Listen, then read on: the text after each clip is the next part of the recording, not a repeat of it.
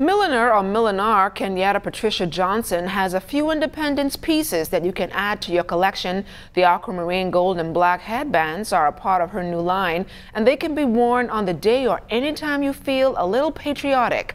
Johnson got her inspiration from the headpieces worn by her grandmother, which made venturing into the business easy. Her fascination with hats led to her own business, Kenyatta Patricia Milliner. 8 years later, Miller is still doing her thing.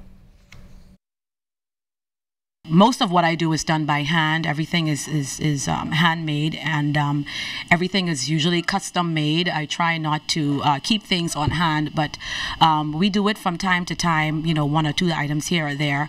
I do currently have my headband collection that I recently started because headbands have been trending for the last 2.5 years.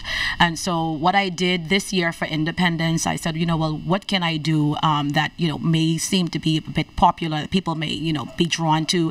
And I said, well, why not take the headband that sometimes can be, you know, something very formal, because I do have some formal headbands that I create out of satin. So I said, let's try and do it out of something cool like the cotton, the batik. And so I came up with the idea of doing the headbands out of the batik fabric.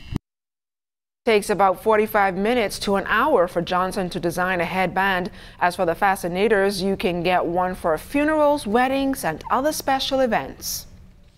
Even with the COVID situation that's currently going on, life still has to go on, and so we still, even during this time of unusualness, we still have special events that take place in our lives, such as birthdays, weddings, whatever it is. There are still moments that we would want to create and make them memorable. I have a few ideas still pending now, but eventually, because of time, I wasn't really able to put out more than what I did this year. But so the headbands was just a start, you know, in that right direction. So, but in the future, you can definitely see more patriotic stuff coming from Kenyatta Patricia.